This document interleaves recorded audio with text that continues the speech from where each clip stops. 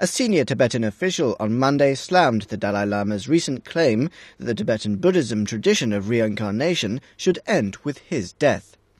Padma Choling, chairman of the Standing Committee of the Tibet Autonomous Region People's Congress, said that the religion and history must be respected. The reincarnation of the Dalai Lama should follow strict historical conventions and requires religious rituals of the Tibetan Buddhism, and should also be proved by the central government. It's not up to the Dalai Lama. What he claimed is blasphemy against Tibetan Buddhism. The Dalai Lama said in December that his traditional religious role should cease with his death.